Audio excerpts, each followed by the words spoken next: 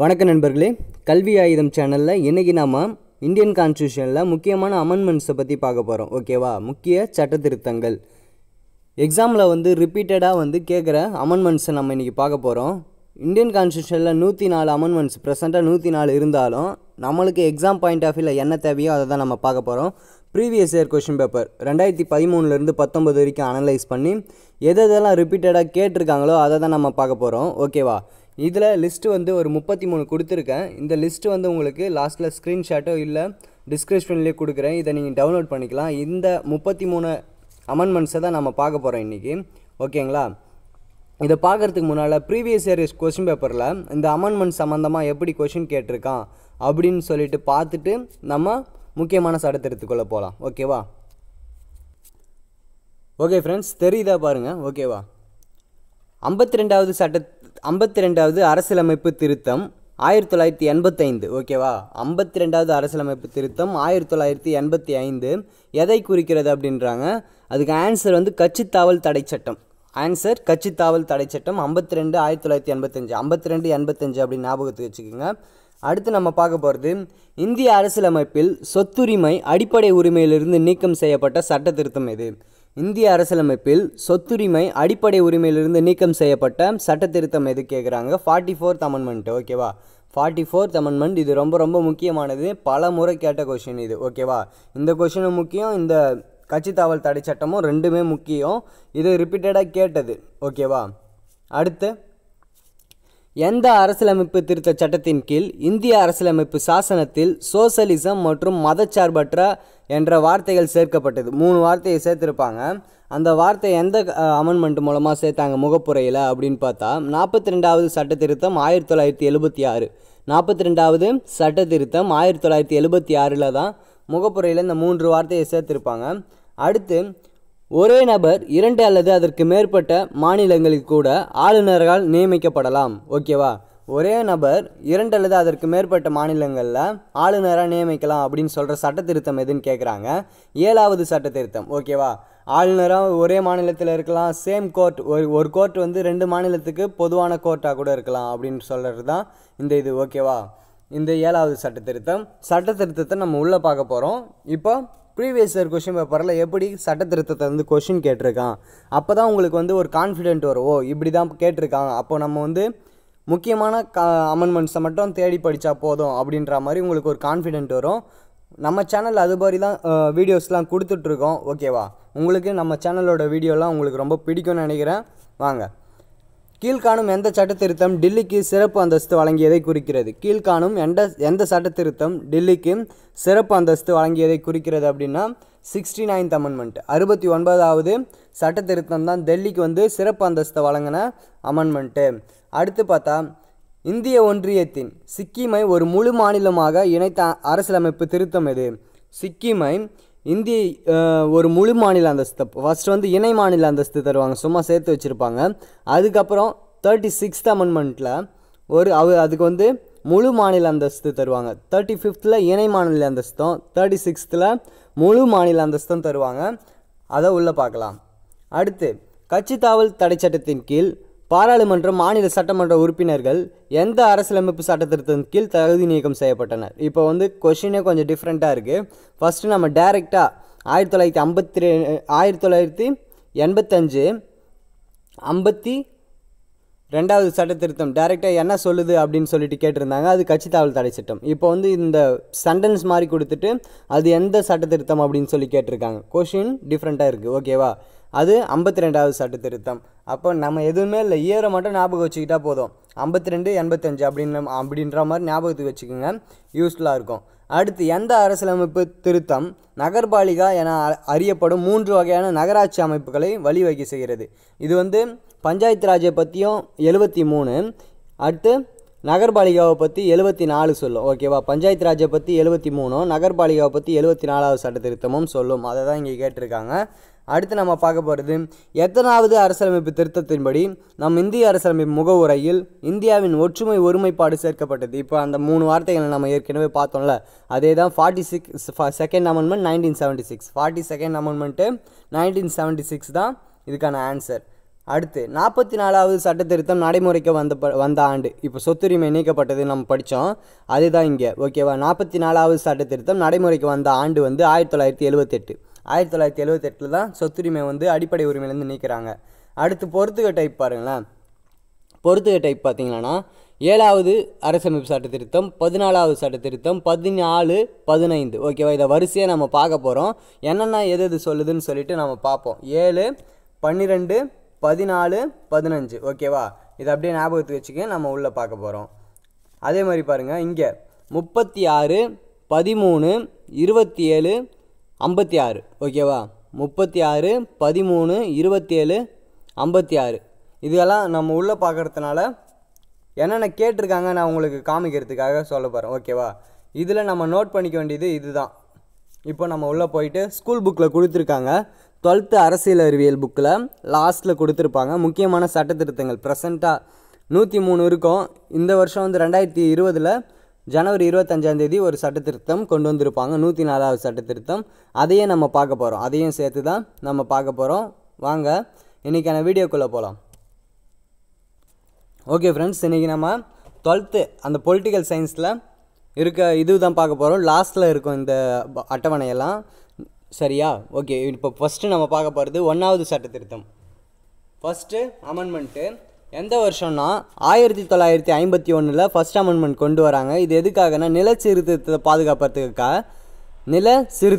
பாதுகாப்பதற்காக 9வது அட்டவணை சேர்க்கப்பட்டது அப்படின்றாங்க. ஓகேவா, இதுதான் ரொம்ப ரொம்ப முக்கியம். இது அடிக்கடி கேட்குறது. 9வது அட்டவணை எந்த வருஷம் சேர்த்தாங்க, அதுதான் ஃபஸ்ட் அமெண்ட்மெண்ட்டு 1951. ஓகேவா, அதுக்கப்புறம் என்ன சொல்கிறாங்கன்னா இந்த அமெண்ட்மெண்ட்டில் பேச்சு மற்றும் வெளிப்பாடு சுதந்திரம், பொது ஒழுங்கு, வெளிநாட்டு அரசுகளுடன் நட்புறவுகள் மற்றும் ஒரு குற்றத்திற்கான தூண்டுதல் ஆகியவற்றின் மீது 3 தடைகள் விதிக்கப்பட்டன. சமூகம் மற்றும் பொருளாதார ரீதியில் பின்தங்கிய வகுப்புகளின் முன்னேற்றத்திற்கான சிறப்பு ஏற்பாடுகள் செய்ய மாநிலத்திற்கு அதிகாரம் வழங்கப்படுவதாகும். ஓகேவா, இதில் நம்மளுக்கு ரொம்ப முக்கியமானது இந்த நில சீர்திருத்தத்தை பாதுகாப்பதற்காக 9வது அட்டவணை சேர்க்கப்பட்டது. ஃபஸ்ட்டு வந்து 8 அட்டவணை இருக்கும், அடுத்து 9வது அட்டவணையாக எதை சேர்க்குறாங்க, நில சீர்திருத்தத்தை சேர்க்குறாங்க. இது ரொம்ப ரொம்ப முக்கியம், மற்றதெல்லாம் வந்து சும்மா தெரிஞ்சுக்குங்க. ஓகேவா, அடுத்து நம்ம பார்க்க போகிறது 7வது சட்ட திருத்தம். இதெல்லாம் நோட் பண்ணிட்டு வந்துடுங்க. நான் உங்களுக்கு நான் எழுதி வச்சுருக்க அந்த இதுவையும் பிடிஎஃப்பையும் டிஸ்கிரிப்ஷனில் தரேன், நீங்கள் அதை டவுன்லோட் பண்ணிக்கோங்க. ஓகேவா, 7வது சட்ட திருத்தம் 756. ஓகேவா, 756 ஞாபகம் வச்சுக்கோங்க. மாநில மறுசீரமைப்பு சம்மந்தமாக சொல்கிறது தான் 7வது இதுவை. ஓகேவா, மாநிலங்கள் மொழி வாரியாக பிரிக்கப்பட்டதும். ஓகேவா, அடுத்து ஒன்றுக்கு மேற்பட்ட மாநிலங்கள் யூனியன் பிரதேசத்துக்கு பொதுவாக ஒரு ஆளுநர் இருப்பார், அதை பற்றி சொல்கிறது தான் இந்த 7வது சட்ட திருத்தம்.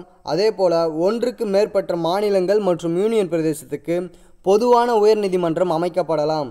ஓகேவா, அதுதான் இந்த 7வது சட்ட திருத்தம். என்னென்னா நான் சொல்கிறது மாநில மொழி மறுசீரமைப்பு சட்டம், அதாவது மொழிவாரி மாநிலங்களாக பிரிக்கிறது. அதுக்கப்புறம் ஒன்றுக்கு மேற்பட்ட ஆளுநர்கள் மற்ற ஸ்டேட்டுக்கு ரெண்டு ஸ்டேட்டுக்கு ஒரு ஆளுநர் இருக்கலாம் அப்படின்னு சொல்கிறது. 2 ஸ்டேட்டுக்கும் சேர்த்து ஒரு உயர் நீதிமன்றம் இருக்கலாம் அப்படின்னு சொல்கிறது. யூனியன் பிரதேசத்துக்கும் இருக்கலாம், இல்லை ஸ்டேட்டுக்கும் இருக்கலாம். இப்போ பார்த்தீங்கன்னா நம்மளுக்கு எங்கே தமிழ்நாட்டுக்கும் பாண்டிச்சேரிக்கும் சேர்த்து சென்னையில் இருக்குல்ல, அது போல தான் இந்த 7வது சட்ட திருத்தம் சொல்லியிருக்கு. ஓகேவா, 756 ஞாபகம் வச்சுக்கோங்க. இது ரொம்ப ரொம்ப முக்கியமான சட்ட திருத்தம். அடுத்து நம்ம பார்க்க போகிறது 9வது சட்ட திருத்தம். 9வது சட்ட திருத்தம் என்ன சொல்லுதுன்னா 1960 960 756 960. ஓகேவா, 960 இது மாதிரி ஏதாவது ஒரு உங்களுக்கு எப்படி தோணுதோ அது மாதிரி ஷார்ட்கட் போட்டு படித்து வச்சுக்கோங்க. இல்லை ரிப்பீட்டடாக நீங்கள் கேட்டுகிட்டே இருந்தீங்களா, நான் அப்படி தான் பண்ணுவேன். எப்படின்னா எனக்கு எதெல்லாம் மனப்பாடம் ஆகலையோ அதெல்லாம் வாய்ஸ் ரெக்கார்ட் போட்டுருவேன். வாய்ஸ் ரெக்கார்ட் போட்டுட்டு நான் பேசினத்தையே வந்து நானே கேட்டுட்ருப்பேன். அதுபோல் உங்களால் முடிஞ்சால் நீங்களும் வாய்ஸ் ரெக்கார்ட் போட்டு கேளுங்க. இல்லைன்னா நம்ம வீடியோவை வந்து திருப்பி கேட்டுகிட்டே இருந்தீங்களான்னா அது ஆட்டோமேட்டிக்காக மெமரைஸ் ஆகிடும். ஓகேவா, 7வது சட்ட திருத்தம் 1956 மாநில மறுசீரமைப்பு சட்டம். ஓகேவா, அடுத்து 9வது சட்ட திருத்தம் என்ன சொல்கிறாங்கன்னா இந்திய பாகிஸ்தான் உடன்படிக்கை படி மேற்கு வங்கத்தில் அமைந்திருக்கும் இந்திய ஒன்றியத்தின் எல்லைக்குட்பட்ட பெருபாரி பகுதி பாகிஸ்தானுக்கு விட்டு கொடுக்க ஏற்படுத்தப்பட்டது.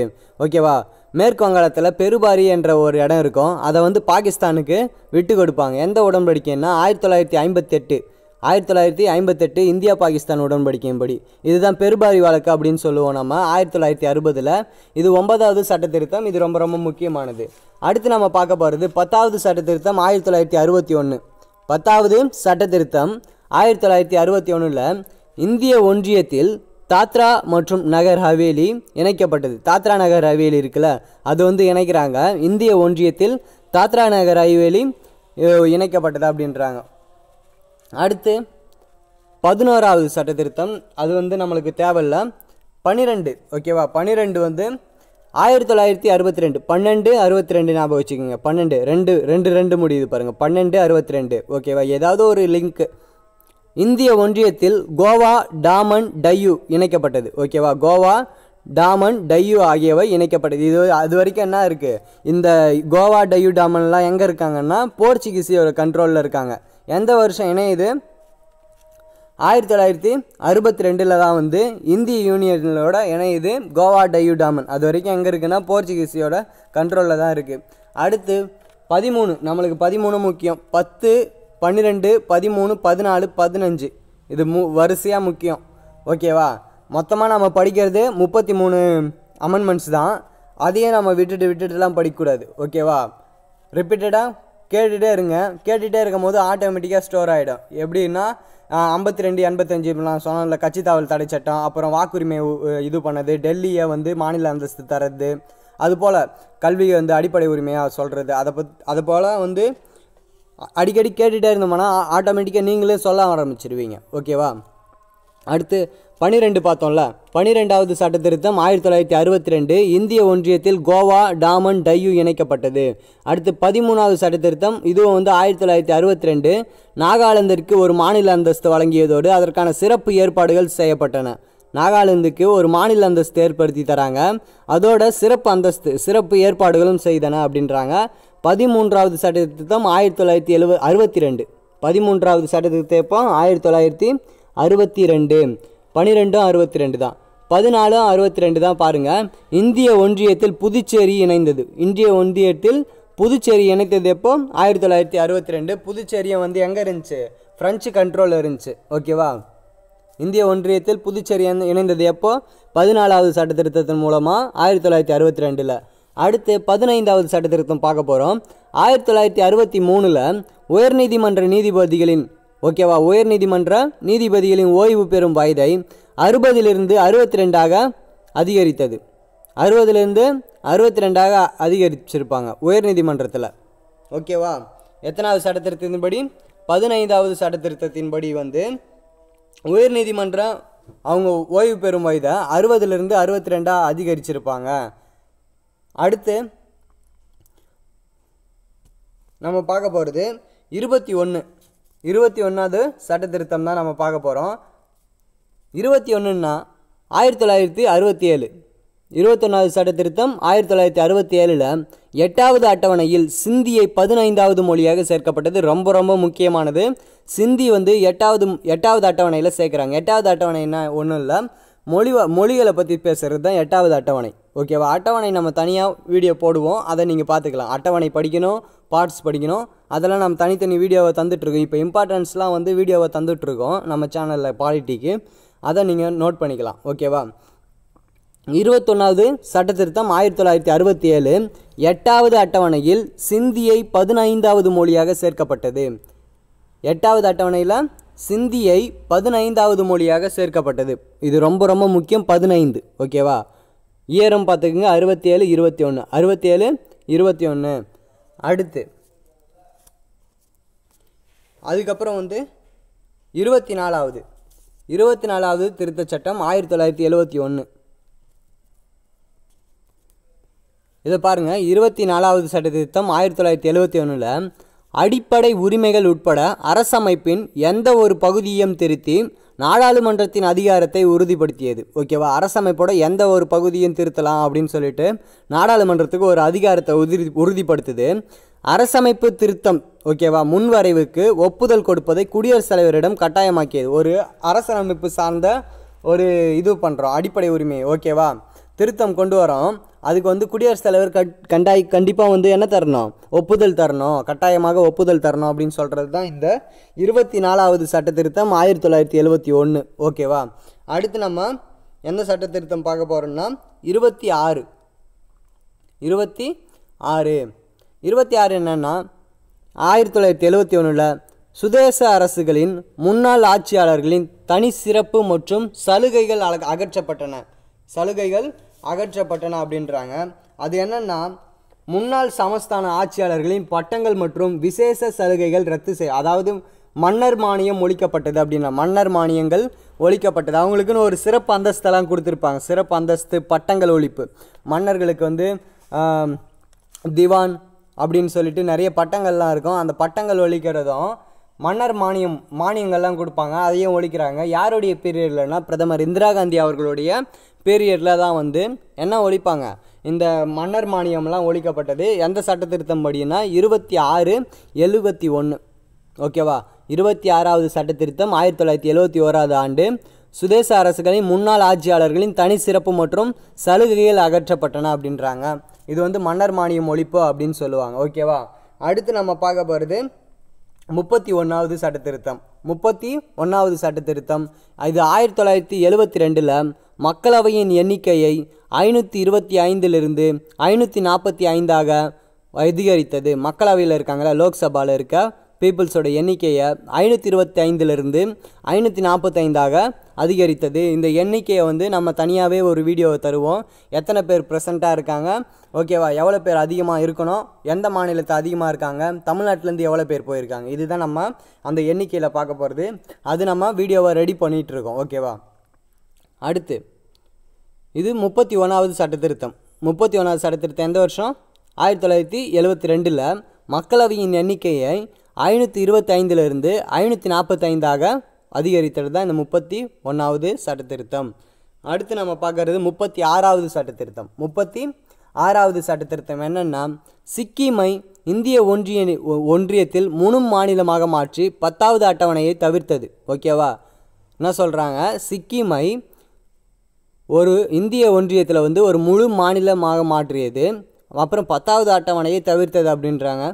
இதில் நம்ம இப்போ தான் கொஷினில் பார்த்தோம், சிக்கிமுக்கு முழு மாநில அந்தஸ்து தந்த சட்ட திருத்தம் எது அப்படின்னு சொன்னால் 36வது சட்ட திருத்தம் 1975. ஓகேவா. இணை மாநில அந்தஸ்து தருவாங்க. ஒரு இணை மாநில அந்தஸ்து சிக்கிமுக்கு ஃபஸ்ட்டு வந்து இணை மாநில அந்தஸ்து மட்டும் தருவாங்க. அப்புறமா அதிலிருந்து ஒரு சிறப்பு அந்தஸ்து கொடுத்து முழு மாநிலமாக நம்ம கூட இணைச்சிப்பாங்க. இணை மாநிலம்னா 35, முழு மாநிலம்னா 36. நல்லா ஞாபகம் வச்சுக்கோங்க. இணை மாநிலம்னா 35, முழு மாநிலம்னா 36. இணை மாநிலம், முழு மாநிலம். ஓகேவா. அடுத்து நம்ம பார்க்க போகிறது 42வது சட்ட திருத்தம். ரொம்ப ரொம்ப முக்கியமான சட்ட திருத்தம் 42வது சட்ட திருத்தம். ஓகேவா. வாங்க பார்க்கலாம். இந்த 42வது சட்ட திருத்தம் 1976 கொண்டு வராங்க. இதை ஒரு சிறு அரசமைப்பு என்ற மினி கான்ஸ்டியூஷன் அப்படின்றாங்க. ஓகேவா. மினி கான்ஸ்டியூஷன் அப்படின்னு சொல்கிறது எந்த சட்ட திருத்தம், 42வது சட்ட திருத்தம். சிறு அரசியலமைப்பு அப்படின்னு சொல்லுவாங்க. ஏன்னா இந்த சட்ட திருத்தத்தெல்லாம் நிறைய அமெண்ட்மெண்ட்ஸ் கொண்டு வந்திருப்பாங்க. என்னென்ன மாற்றங்கள்லாம் கொண்டு வந்திருக்காங்க பார்த்தா, ஸ்வரன் சிங் குழுவின் பரிந்துரையின் பேரில் சில மாற்றங்கள் செய்யப்பட்டன. யாருடைய பரிந்துரையில் பேரா, ஸ்வரன் சிங் அப்படின்றவரோட பரிந்துரையில் பேரில் சில மாற்றங்கள் செய்யப்பட்டன. இதன் முன்னுரையில் 3 புதிய சொற்கள் சேர்த்துள்ளது. முன்னுரை இருக்குல்ல, அதான் முகப்புரையில். அந்த கொஷினில் கூட நம்ம பார்த்தோம்ல ப்ரீவியஸ் இயர் கொஷின் பேப்பரில், என்னென்ன வார்த்தைகள்லாம் மதச்சார்பற்ற, ஒருமைப்பாடு, சமதர்மம் அப்படின்னு சொல்லிட்டு ஒரு 3 வார்த்தையை முன்னுரை அதாவது முகப்புரையில் சேர்க்குறாங்க. குடிமக்களுக்கான அடிப்படை கடமைகளை சேர்த்தது. புதுசாக வந்து 4A அப்படின்னு சொல்லிட்டு ஒரு பாட்டை இன்சர்ட் பண்ணுறாங்க. அடிப்படை கடமை, ஓகே, ஃபண்டமெண்டல் டியூட்டிஸை வந்து சேர்க்குறாங்க. எந்த சட்ட திருத்தம் மூலமாக, 42வது சட்ட திருத்தம் 1976. ஓகேவா. அது ரொம்ப ரொம்ப முக்கியம் இது. ஓகேவா. இந்த முகப்புரை, இந்த 42வது சட்ட திருத்தமே ரொம்ப ரொம்ப முக்கியம் தான். இதில் இருந்தால் question 42nd amendment 44th அமெண்ட்மெண்ட்லேருந்து question இல்லாமல் இருக்காது. கொஷின் கேட்டால் இந்த 42nd அமெண்ட்மெண்ட்லேருந்து தான் கேட்கணும். ஓகேவா. குடிமக்களுக்கான அடிப்படை கடமைகளை சேர்த்தது. ஓகேவா. அடுத்து ஆலோசனை முடிவுகள். குடியரசுத் தலைவரை கட்டுப்படுத்தும் அமைச்சரவை ஆலோசனை இருக்குல்ல, அந்த அமைச்சரவையோட ஆலோசனை முடிவுகள் மூலம் குடியரசுத் தலைவரை கட்டுப்படுத்தவும் வழிவகை செய்தது. 3 புதிய உறுப்புகள், அதாவது 32A சமநீதி மற்றும் இலவச சட்ட நீதி. 32A என்னன்னா சமநீதி மற்றும் இலவச சட்ட நீதி அப்படின்றாங்க. அதுக்கப்புறம் 43A தொழிற்சாலை நிர்வாகத்தில் தொழிலாளர்களின் பங்கேற்பு. தொழிற்சாலை நிர்வாகத்தில் தொழிலாளர்களின் பங்கேற்பை பற்றி சொல்கிறது. ஒரு நிமிஷம் இருங்க. ஓகே ஃப்ரெண்ட்ஸ், எதுக்காக ஒரு நிமிஷம் இருக்க சொன்னோன்னா, இதில் 32Aன்னு கொடுத்துருக்காங்க. ஓகேவா, 32A இல்லை, அது 39A. ஓகேவா, இலவச equal justice and free legal aid அப்படின்னு சொல்லுவாங்க. ஃப்ரீ லீகல் எய்டு வந்து எனக்கு படித்ததுனால ஞாபகம் இருக்குது. 39A 32A கிடையாது, இது தப்பாக கொடுத்துருக்கு. ஓகேவா, இதை சேஞ்ச் பண்ணிக்கோங்க. ஒரு சிலது வந்து இங்கிலீஷ் புக்கில் கரெக்டாக இருக்கும், ஒரு சிலது வந்து தமிழில் தப்பாக அடிக்கிறாங்க. ஓகேவா, கொஷின் பேப்பர்லேயும் அப்படி தான். ஓகேவா, ஃபைனல் டெசிஷன் வந்து இங்கிலீஷ் பேப்பரில் தான் ஃபைனல் டெசிஷன் எடுப்பாங்க. அதனால் ஏதாவது உங்களுக்கு தப்புன்ற மாதிரி தோணுச்சுன்னா நீங்கள் இங்கிலீஷில் கொஷினை படிச்சுட்டு அதுக்கப்புறம் கடைசியாக ஃபைனல் டெசிஷன் எடுத்துக்கோங்க. ஓகேங்களா, இது வந்து 39A, அதனால தான் ஒரு நிமிஷம் அப்படின்னு சொன்னேன். ஓகேவா, அடுத்து சுற்றுச்சூழல் பாதுகாப்பு, மேம்பாடு மற்றும் காடுகள் வனவிலங்குகளின் பாதுகாப்பு, நீதிமன்றங்களின் நீதி, அரசமைப்பு மற்றும் அமைப்பின் நடவடிக்கைகள் மற்றும் நிர்வாகம் ஆகிய உறுப்புகள் சேர்க்கப்பட்டன. நாட்டின் ஏதாவது ஒரு பகுதியில் சட்டம் ஒழுங்கு பிரச்சனை நிலவினால் அப்பகுதிக்கு ஆயுதப்படையை அனுப்பி சட்டம் மற்றும் ஒழுங்கினை நிலைநாட்டவும் அதிகாரம் அளிக்கிறது. ஓகேவா, ஏதாவது ஒரு பகுதியில் பிரச்சனை நடக்குது, அந்த இடத்துல வந்து ஆயுதப்படை அப்படி ஒருத்தவங்க இருக்காங்க, அவங்கள அனுப்பி வந்து சட்ட ஒழுங்கினை நிலைநாட்டவும் அதிகாரம் அளிக்கிறது அப்படின்றாங்க. ஓகேவா, நம்மளுக்கு முக்கியமானது என்னென்னா முகப்புரையில் சேர்த்தது, அடிப்படை கடமையை சேர்த்தது, அப்புறம் அந்த ஃப்ரீ லீகல் எய்டு. இதுதான் நம்மளுக்கு முக்கியமான அடிக்கடி எக்ஸாமில் கேட்குறது. ஓகேவா, மற்றபடி நீங்கள் இன்னொரு முறையும் வந்து ரீட் பண்ணிக்கோங்க இந்த 1976 42வது சட்ட திருத்தத்தை. ஓகேவா, அடுத்து நம்ம பார்க்குறது 44வது சட்ட திருத்தம். இது குடியரசுத் தலைவருக்கு மறுசீராய்வு. ஓகேவா, குடியரசுத் தலைவர் என்ன பண்ணுவார்னா மறுசீராய்வுக்கு அமைச்சரவையின் ஆலோசனை திருப்பி அனுப்பி வைக்க அதிகாரம் அளிக்கிறது. ஓகேவா, எனினும் மறுசீராய்வு ஆலோசனை குடியரசுத் தலைவர் கட்டுப்பட்டவர் ஆவார். ஓகேவா, மறுசீரமைப்புக்கு குடியரசுத் தலைவர் கட்டுப்பட்டவர். இது ஒன்றும் இல்லை, ஒரு மசோதா ஒன்று பில் பாஸ் பண்ணி குடியரசுத் தலைவர் ஒப்புதலுக்கு அனுப்புகிறாங்க. அதை மறுபடியும் நீங்கள் பரிசீலிங்க அப்படின்னு சொல்லிட்டு அவர் வந்து அமைச்சரவைக்கு அனுப்பி வைக்கலாம். ஆனால் ஒரு முறை அமைச்சு வச்சுட்டு மறுமுறை வந்து அவர் வந்து கண்டிப்பாக வந்து ஒப்புதல் தரணும் அப்படின்னு சொல்கிறது அந்த 44th அமெண்ட்மெண்ட்டில் சொல்கிறது. ஓகேவா, இந்த 44th என்னென்னலாம் சொல்கிறாங்க அப்படின்னு பார்க்கலாம். ஓகேவா, எழுத்து வடிவிலான அமைச்சரவையின் முடிவன்றி நெருக்கடி நிலையினை குடியரசுத் தலைவர் ஓகேவா பிறப்பிக்கக்கூடாது அப்படின்னு சொல்கிறது. இது ரொம்ப முக்கியமான ஒரு கொஷின். எழுத்து வடிவான அமைச்சரவை முடிவின்றி குடியரசுத் தலைவர் நெருக்கடி நிலையை பிறப்பிக்கக்கூடாது. கேபினெட் இருக்காங்கல்ல, அவங்களுடைய எழுத்துப்பூர்வமான ஒரு ஒப்புதல் வேணும். ஓகேவா, எழுத்துப்பூர்வமான பரிந்துரையின் அடிப்படையில் தான் இவர் வந்து நெருக்கடி நிலை, அதாவது தேசிய அவசர நிலை சொல்கிறோம்ல, அதை பிறப்பிக்க முடியும், எமர்ஜென்சியை பிறப்பிக்க முடியும் எழுத்துப்பூர்வமான அதிகாரம் பரிந்துரையின் அடிப்படையில். இது ரொம்ப முக்கியமான சட்ட திருத்தம். 44வது சட்ட திருத்தம் 1978. அடிப்படை உரிமைகள் பட்டியலிருந்து சொத்துரிமை நீக்கப்பட்டு அதன் சட்டப்பூர்வ உரிமையாக மாற்றியது. ஓகேவா, அடிப்படை உரிமை இருக்குல்ல, அடிப்படை உரிமையிலேருந்து சொத்துரிமையை நீக்கிட்டு அதை சாதாரண உரிமையாக எடுத்துகிட்டு போய் வைப்பாங்க. 300A ஆர்டிகல் 300Aல எடுத்துகிட்டு போய் வைப்பாங்க. அது எந்த வருஷம்னா 1978 44வது சட்ட திருத்தம். இது ரெண்டு முக்கியமான கொஷின். ஓகேவா, இப்போ பார்த்த ரெண்டும் முக்கியமான கொஷின்ஸு, அடிக்கடி எக்ஸாமில் கேட்கறது. ஓகேவா, அப்புறமா இதில் ஒன்று இருக்குது. தேசிய நெருக்கடியில் உள்நாட்டு கலவரம் என்ற வார்த்தை நீக்கப்பட்டு ஆயுதம் ஏந்திய கிளர்ச்சி அப்படின்னு சொல்லிட்டு அந்த வார்த்தையை சேர்ப்பாங்க. இதில் கொடுக்கல. ஓகேவா, தேசிய நெருக்கடி இருக்குல்ல, அதில் வந்து உள்நாட்டு கலவரம் என்ற வார்த்தை நீக்கப்பட்டு ஆயுதம் ஏந்திய கிளர்ச்சி, ஓகேவா, இன்டர்னல் டிஸ்டர்பன்ஸ் அப்படின்னு சொல்லுவாங்க. அதை எடுத்துட்டு ஆர்ம்டு ரெபிலியன் அப்படின்ற வார்த்தையை சேர்க்குறாங்க. எந்த சட்ட திருத்தத்தின் மூலமாகனா 44வது சட்ட திருத்தம் 1978. ஓகேவா, ஆர்ம்டு ரெபிலியன் அப்படின்னு சொல்லிட்டு ஒரு வார்த்தையை சேர்க்குறாங்க. ஆயுத கிளர்ச்சி இது இருக்கு பாருங்க. ஆயுத கிளர்ச்சி என்ற சொற்களுக்கு பதிலாக உள்நாட்டு அமைதி குலைவு அப்படின்ற சொற்கள் வந்து கொண்டு வரப்பட்டன. ஓகேவா, இதை மாற்றி கொடுத்துருக்காங்க. தேசிய அவசரத்தை பொறுத்தவரை ஆயுத கிளர்ச்சி என்ற சொற்களுக்கு பதிலாக இல்லை, உள்நாட்டு கலவரத்துக்கு அந்த அமைதி குலைவுக்கு பதிலாக தான் ஆயுத கிளர்ச்சி அப்படின்னு சொல்லிட்டு கொண்டு வராங்க. ஓகேவா? அடுத்து நம்ம பார்க்க போகிறது 52வது சட்ட திருத்தம். 52வது சட்ட திருத்தம் இது அடிக்கடி கொஸ்டினில் கேட்டது. இப்போ நம்ம பார்த்த 42, 44, 52 ரொம்ப ரொம்ப முக்கியமானது, அடிக்கடி கேட்கறது. 52வது சட்ட திருத்தம் என்ன சொல்கிறாங்கன்னா, இந்த சட்டமானது நன்கு அறியப்பட்ட எல்லாருக்கும் தெரிஞ்ச கட்சி தாவல் தடை சட்டம் ஆகும். ஓகேவா? கட்சி தாவல் தடை சட்டம் தான் 52, 85. நாடாளுமன்ற உறுப்பினர்கள், மாநில சட்டமன்ற உறுப்பினர்கள் கட்சி தாவல் காரணமாக பதவி இழப்பார்கள். ஓகேவா? இது தொடர்பான புதிய விவரங்களை 10வது அட்டவணையில் சேர்க்க. எந்த அட்டவணை? அட்டவணை 10. ஓகேவா? அட்டவணை 10 ரொம்ப ரொம்ப முக்கியமானது. கட்சி தாவல் எந்த வருஷம்? 1985 52வது சட்ட திருத்தம். ஓகேவா? கட்சி தாவல் தடை சட்டம் அப்படின்னு சொல்கிறது. ஓகேவா? அடுத்து நம்ம பார்க்க போகிறது 52க்கு அப்புறம் 61. 61 தான் அதுக்கப்புறம் பார்க்கறது. 1989 61வது சட்ட திருத்தம் 1989 மக்களவை மற்றும் மாநிலவை சட்டசபை தேர்தலுக்கு வாக்களிக்கும் வயது, மக்களவை மற்றும் மாநில சட்டசபை தேர்தலுக்கு வாக்களிக்கும் வயதை வரம்பை 21லிருந்து 18ஆக குறைச்சிருப்பாங்க. எந்த வருஷம்? 1989 ராஜீவ்காந்தி அவர்களுடைய பீரியடில் குறைச்சிருப்பாங்க. 61வது சட்ட திருத்தம் 1989 மக்களவை மற்றும் மாநில சட்டசபை தேர்தலுக்கு வாக்களிக்கும் வயது வரம்பை 21லிருந்து 18க்காக குறைக்கப்பட்டது அப்படின்றாங்க. ஓகேவா? அதுக்கப்புறம் நம்ம பார்க்க போகிறது 69வது சட்ட திருத்தம். 69வது சட்ட திருத்தம் எதுக்காகனா, தில்லியை தேசிய தலைநகர் பகுதியாக அறிவிக்கிறாங்க. தில்லியை ஒரு தேசிய தலைநகர் பகுதியாக அறிவிக்கப்பட்டது தான் 1991 69வது சட்ட திருத்தம். 69வது சட்ட திருத்தம் 1991 டெல்லியை வந்து யூனியன் பிரதேச அந்தஸ்திலிருந்து தேசிய தலைநகராக அறிவிக்கிறாங்க. ஓகேவா? டெல்லி யூனியன் பிரதேசம் தேசிய தலைநகர் பகுதியாக அறிவிக்கப்பட்ட வருஷம் எந்த வருஷம்? 1991 69வது சட்ட திருத்தம் ரொம்ப ரொம்ப முக்கியம். நம்ம இப்போ பார்த்த 61 மற்றும் 69 நம்ம இப்போ பார்த்துட்டு இருக்கிறது ஃபுல்லாகவே முக்கியமான சட்ட திருத்தங்கள் தான். ஓகேவா?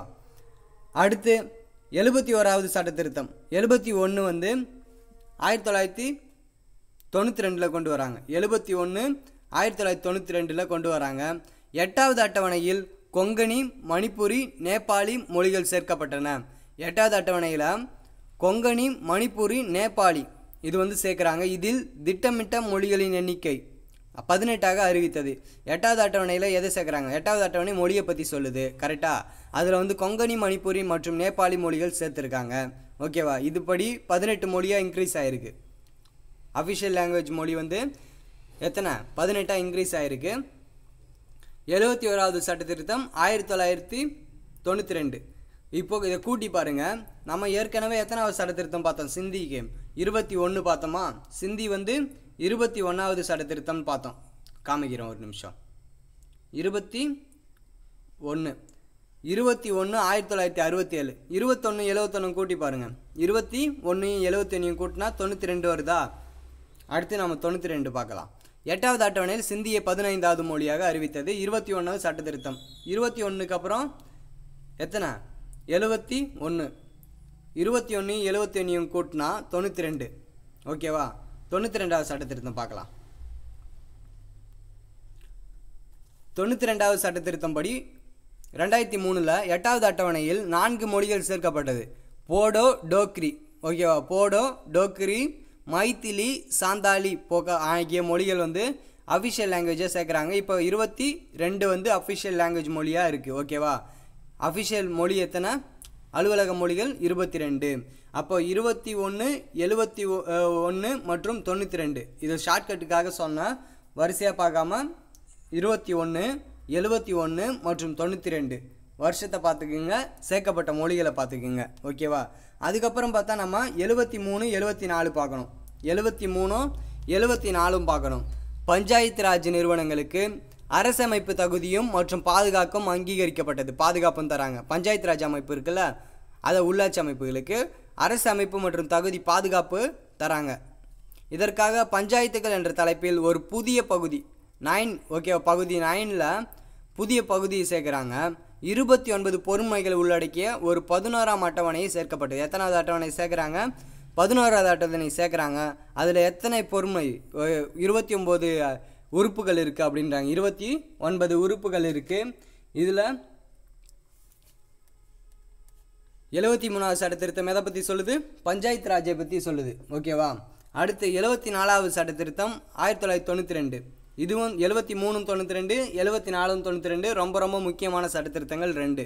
ஓகேவா? இது வந்து நகர்ப்புற உள்ளாட்சி அமைப்புகளுக்கு அரசு அமைப்பு மற்றும் தகுதி பாதுகாப்பை வழங்குது.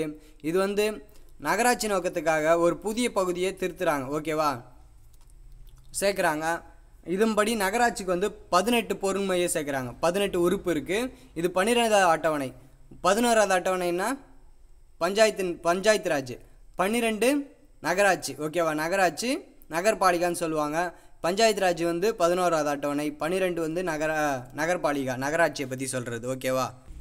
ஒரு எக்ஸாம்பிள் கூட கேட்டிருக்காங்க, இந்த பொறுமை எத்தனை இருக்குது அப்படின்னு சொல்லிட்டு. ஓகேவா? லேட்டஸ்ட்டாக நடந்த ஒரு எக்ஸாமில் கேட்டிருக்காங்க. நான் கொஷின் பேப்பரில் பார்த்துருக்கேன். ஓகேவா? இந்த இதுவையும் பார்த்து வச்சுக்கோங்க, இயரையும் பார்த்து வச்சுக்கோங்க. ஜஸ்ட்டு நம்மளுக்கு தெரிஞ்சுக்க வேண்டியது 73 வந்து பஞ்சாயத்து, 74 வந்து நகர்பாலிகா. பஞ்சாயத்து வந்து 11வது அட்டவணை, நகர்பாலிகா வந்து 12வது அட்டவணை. இது மட்டும் தெரிஞ்சால் போதும். ஓகேவா? அடுத்து நம்ம பார்க்குறது 76வது. 76 இது நம்ம தமிழ்நாடு சம்மந்தமாக இருந்து. ஓகேவா? 76வது சட்ட திருத்தம் ரொம்ப ரொம்ப முக்கியமானது, தமிழ்நாடு சம்மந்தமானது. 1994.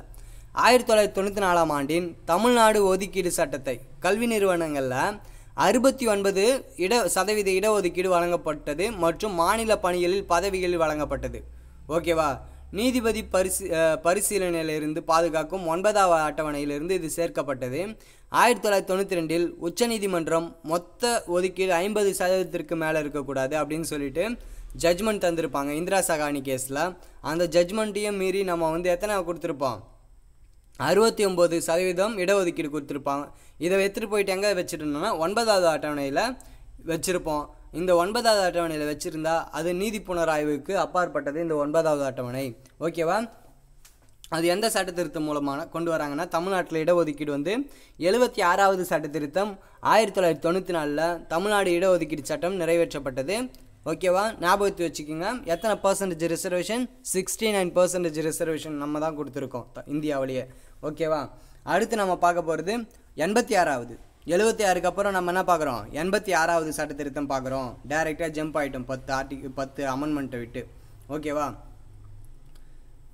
ஆரம்ப கல்வியை ஒரு அடிப்படை உரிமையாக்கியது. ஓகேவா? பிரைமரி எஜுகேஷனை ஃபண்டமெண்டல் ரைட்ஸ் ஆகுது. ஓகேவா? இதில் புதிதாக சேர்க்கப்பட்ட உறுப்பு 21A.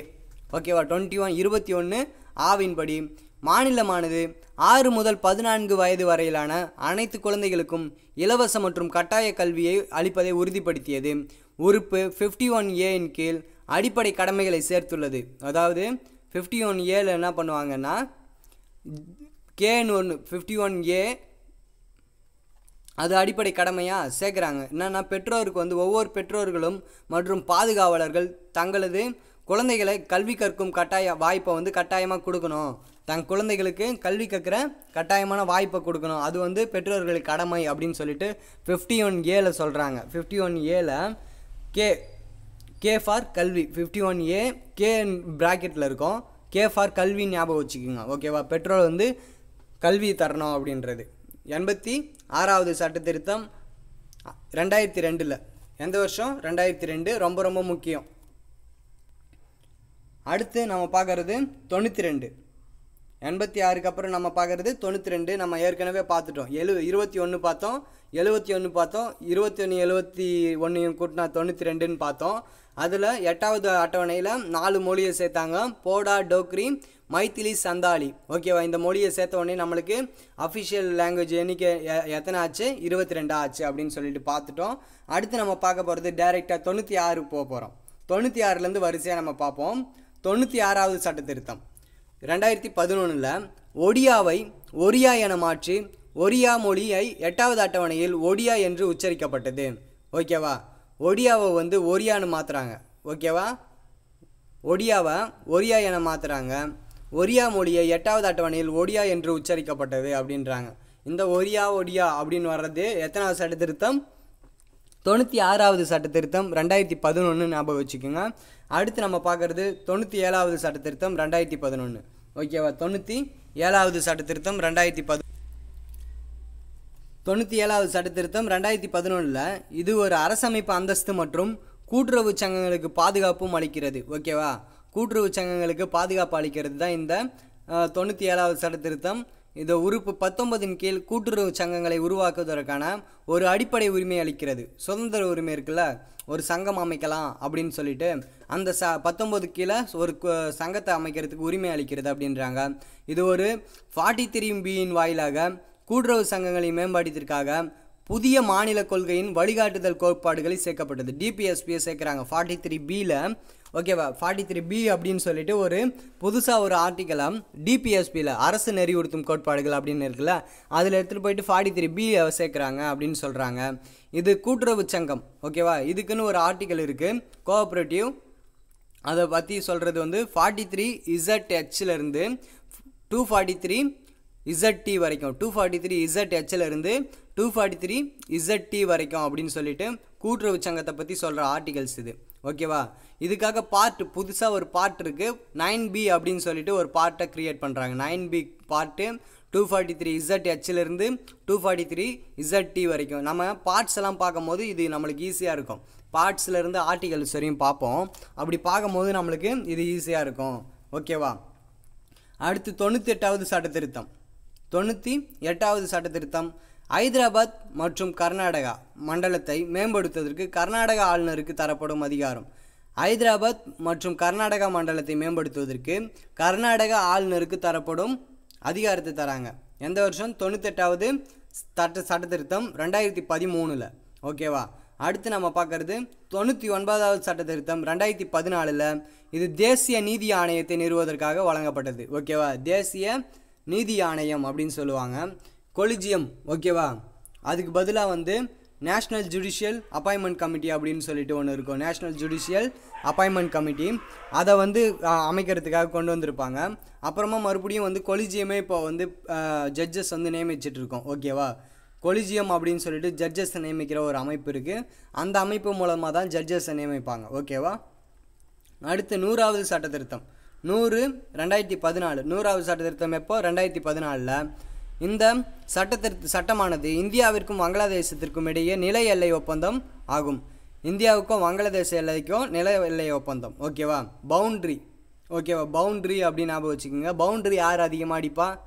ஓகேவா? யார்? வங்காளதேஷ் அதிகமாக அடிப்பாங்க. பங்களாதேஷ் வந்து அதிகமாக அடிப்பாங்க. செஞ்சுரி அடிச்சிட்டாங்க, 100 அடிச்சிட்டாங்க அப்படின்னு ஞாபகம் வச்சுக்கோங்க. ஓகேவா? பங்களாதேஷும் இந்தியாவும் சேர்ந்து 100 அடிச்சிட்டாங்க அப்படின்றத ஞாபகம் வச்சுக்கோங்க. 100 வந்து பங்களாதேஷ் இந்தியா ஷார்ட்கட்டுக்கு சொன்னேன். ஓகேவா? உங்களுக்கு ஏதாவது ஷார்ட்கட் தெரிஞ்சால் கமெண்ட் பாக்ஸில் கமெண்ட் பண்ணுங்கள். சரியா? அடுத்து 101வது சட்ட திருத்தம் 2016. 101வது சட்ட திருத்தம் ரொம்ப ரொம்ப முக்கியமானது. ஜிஎஸ்டி, பொருட்கள் மற்றும் சேவை வரி. GST, goods and service tax, அதை பற்றி சொல்கிறது தான் 101வது சட்ட திருத்தம் 2016 கொண்டு வராங்க. ஜிஎஸ்டி. ஓகேவா? 101. 102வது வந்து 2018 பின்தங்கிய வகுப்புகளின் தேசிய ஆணையத்திற்கு அரசமைப்பு தகுதி. பேக்வர்ட் கிளாஸஸ் இருக்காங்களா, அவங்களுடைய நேஷ்னல் கமிஷனுக்கு வந்து இது தராங்க, லீகல் ஸ்டேட்டஸ். ஓகேவா? சட்டப்பூர்வமான அங்கீகாரம் தரது தான் வந்து பேக்வர்ட் கிளாஸுக்கான சட்டப்பூர்வமான அங்கீகாரம் எப்போ தராங்க? 102வது சட்ட திருத்தம் 2018. அடுத்து நம்ம பார்க்க போகிறது 103வது சட்ட திருத்தம் 2019. பொது வகுப்பினர். ஓகேவா? பொருளாதார ரீதியில் பலவீனமான பிரிவினர்களுக்கு 10% இடஒதுக்கீடு. பொருளாதார பிரிவினரில் 10% இடஒதுக்கீடு தராங்க. ஓகேவா? எக்கனாமிக் வீக்கர் செக்ஷன் இருக்காங்களா, அவங்களுக்கு வந்து 10% இடஒதுக்கீடு தான் 103வது சட்ட திருத்தம். ரொம்ப ரொம்ப முக்கியமானது. லாஸ்ட்டு 3 வந்து ரொம்ப ரொம்ப முக்கியம். 100லேருந்தே 3 தான் முக்கியம்தான். ஆனால் அதுக்கு முன்னாடி நம்ம பார்த்ததும் முக்கியமானது தான். 96லேருந்துவே முக்கியமானது தான். எக்ஸாமில் வந்து அடிக்கடி கேட்டுட்டு இருந்தது. லாஸ்ட்டாக நம்ம பார்க்க போகிறது 104வது பார்க்க போகிறோம். அதை நெட்லேருந்து பார்க்கலாம். இப்போ நம்ம 104வது சட்ட திருத்தம் பார்க்க போகிறோம். இந்த 104வது சட்ட திருத்தம் வந்து ஜனவரி 25, 2020 வந்துச்சு. ஜனவரி 25, 2020 கொண்டு வந்தாங்க 104வது சட்ட திருத்தம், அரசமைப்பு சட்ட திருத்தம். இது எதுக்காக கொண்டு வந்தாங்கன்னு பார்த்தா, to extend the reservation of seat for the SC/ST in the Lok Sabha and State Assembly from the from 17 years to 80 years ஓகேவா. ஃப்ரம் 70 இயர்ஸ்லேருந்து 80 இயர்ஸாக வந்து எக்ஸ்டெண்ட் பண்ணியிருக்காங்க ஓகேவா. இந்த ரிசர்வேஷன் எஸ்சி எஸ்டியோட ரிசர்வேஷனை வந்து 70 வருஷத்துலேருந்து 80 வருஷமாக மாற்றிருக்காங்க. இப்போ நம்மளுக்கு அந்த சுதந்திரம் வாங்கி நம்மளுக்கு 70 வருஷம் ஆகுது. 70 வருஷம் வரையும் நம்ம ரிசர்வேஷன் எஸ்சி எஸ்டி கொடுத்துருக்கோம். எங்கே? லோக்சபாலையும் ஸ்டேட் அசம்பிளிலையும். இந்த 70 வருஷம் முடிஞ்சோம் அவங்களுடைய நிலைமை மாறலை இன்னும் ஓகேவா. அவங்களுடைய தரம் மாறலை, ஈக்குவாலிட்டி இன்னும் வரல. அதனால என்ன பண்ணியிருக்காங்க, இன்னும் 10 இயர்ஸ் வந்து எக்ஸ்டெண்ட் பண்ணியிருக்காங்க. அதை பற்றி சொல்கிறது தான் இந்த 104வது சட்ட திருத்தம் ஓகேவா. 70 இயர்ஸ்லேருந்து 80 இயர்ஸாக வந்து எக்ஸ்டெண்ட் பண்ணது ஒன்று ஓகேவா. அடுத்து வந்து ரிசர்வ்டு சீட் ரிமூவ் பண்ணுறாங்க. எதன்னா ஆங்கிலோ இண்டியனோட அந்த ரிசர்வ் கம்யூனிட்டி சீட் இருக்குல்ல, லோக்சபாவுக்கு வந்து ஆங்கிலோ இண்டியன் எத்தனை பேர் நியமிப்பார்? குடியரசுத் தலைவர் 2 பேரை நியமிப்பார். இங்கே வந்து கவர்னர் வந்து ஒருத்தரை நியமிப்பார் ஸ்டேட்டில் ஓகேவா. அதை வந்து ரிமூவ் பண்ணுறாங்க. இந்த 104வது சட்டத்திருத்தம் மூலமாக அதை எடுத்துடுறாங்க ஓகேவா. இந்த அமெண்ட் ஆயிருக்க ஆர்டிகல் பார்த்தீங்கன்னா 334 வந்து அமெண்ட் ஆகிருக்கு. ஆர்டிகல் வந்து அமெண்ட் ஆகிருக்கு. இதை பற்றி சொல்கிறது தான் 104வது சட்ட திருத்தம். 25 ஜனவரி 2020 இது நடைமுறைக்கு வருது ஓகேவா. ஓகே ஃப்ரெண்ட்ஸ், இது வரைக்கும் நம்ம முக்கியமான அமெண்ட்மெண்ட்ஸ்லாம் பார்த்தோம். இந்த அமெண்ட்மெண்ட்ஸை கண்டிப்பாக மனப்பாடம் பண்ணிக்கோங்க. இதிலிருந்து குறைஞ்சது வந்து 2 கொஷின்லாம் எக்ஸாமுக்கு கேட்பாங்க அமெண்ட்மெண்ட்ஸ்லேருந்து. இல்லை அமெண்ட்மெண்ட்ஸ் ரிலேட்டடாக வந்து 2 கொஷினாவது எக்ஸாமில் இருக்கும். நம்ம ப்ரீவியஸ் இயர் கொஷின் பேப்பரும் முன்னாடி பார்த்துட்டோம் ஓகேவா. இந்த வீடியோ உங்களுக்கு எப்படி இருக்குன்னு சொல்லுங்கள். பிடிச்சிருக்கா லைக் பண்ணுங்கள். உங்களுக்கு ஏதாவது டவுட்ஸ் இருந்தால் கமெண்ட் பாக்ஸில் கமெண்ட் பண்ணுங்கள். உங்கள் ஃப்ரெண்ட்ஸுக்கும் இதை ஷேர் பண்ணுங்கள். நன்றி.